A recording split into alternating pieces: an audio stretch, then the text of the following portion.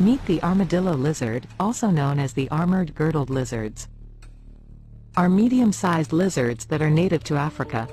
They can grow up to around 30 centimeters, with a prehensile tail that can add an additional 20 centimeters. The body of the armadillo lizard is covered in armor-like scales, giving them their distinctive appearance. They got their name due to their unique defense mechanism of rolling into tight ball. Much like an armadillo. Armadillo lizard have few tricks up their sleeves. Not only can they roll into a tight ball, but also they have special adaptations in their tails to aid in their defense.